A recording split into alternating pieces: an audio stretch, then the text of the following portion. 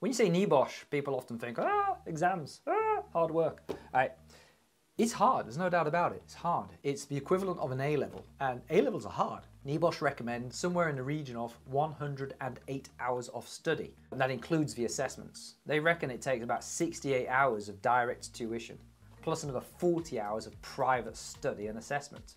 That's a lot of work. That's like 3 weeks, 3 full-time weeks of work. And at the end of it, you're gonna sit some assessments. So you might end up doing a ton of work and then fail at the end.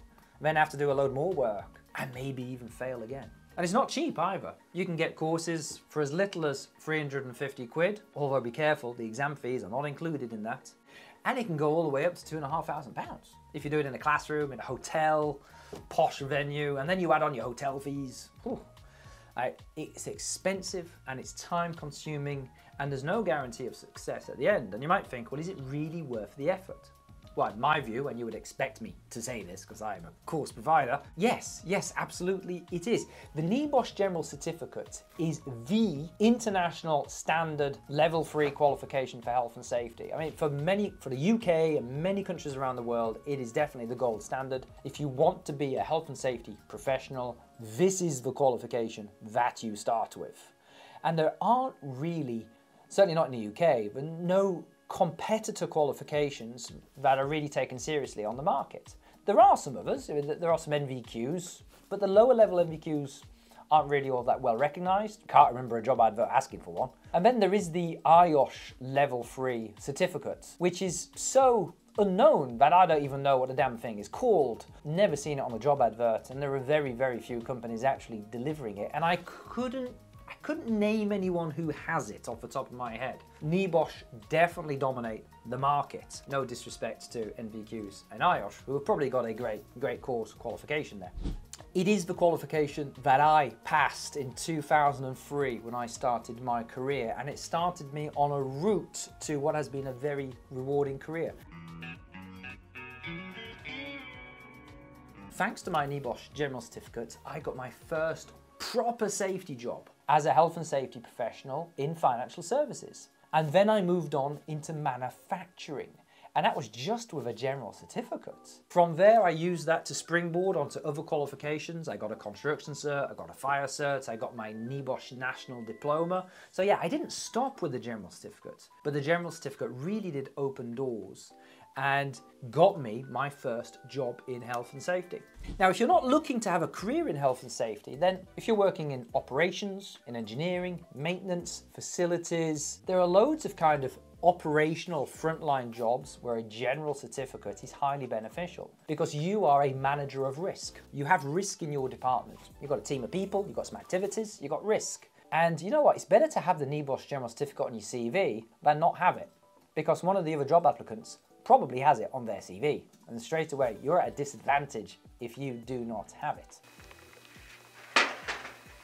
So it really does give you a competitive edge in the job market. And more than that, it actually does make you a better manager, as far as I can tell. Because the management principles that we teach on the NEBOSH General Certificate are actually applicable to all types of management.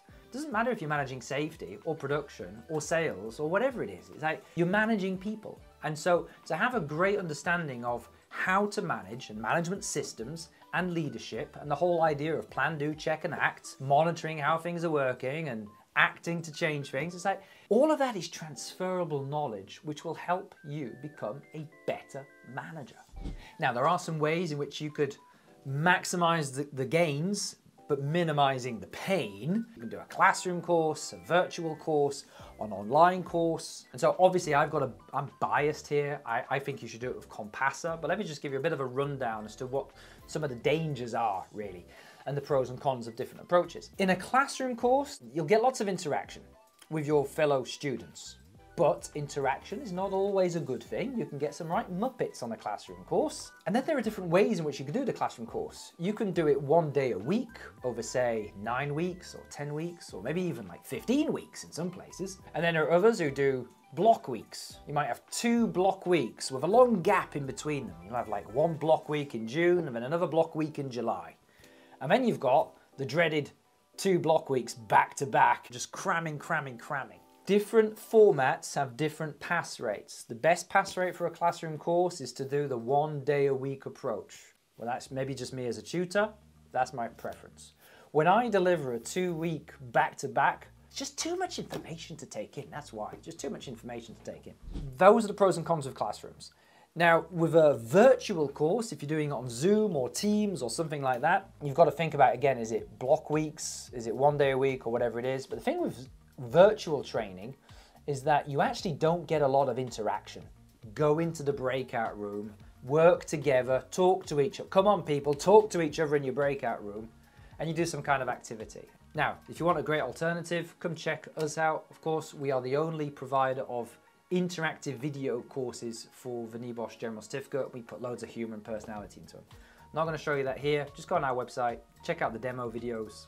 It sells itself. I don't need to describe it. Different ways of doing the course have different pass rates. So just think very carefully about which approach you're going to take and what the likelihood of success is for you depending on that approach. If you're someone who has no discipline, who procrastinates a lot, I'll be honest, I don't think you should study with Compassa. I don't think you should study online, because when you're studying online, you kind of are by yourself to some extent. And if you're that kind of person who lacks discipline and work ethic, you should go on a classroom course, because then it's in the diary, you're going to show up, put the work in, you're forced to attend, you've got a better chance of passing there. But if you've got some discipline, if you're motivated, if you want the qualification, if you're prepared to put the work in, do an online course with Compassa. Way more fun, way more effective, and you'll have the benefit of me tutoring you. Is the NEBOSH General Certificate worth it? Yes, as long as you get it in the end, it's absolutely worth it. But do yourself a favour and choose carefully how you do it so you can maximise the gains while minimising the pain.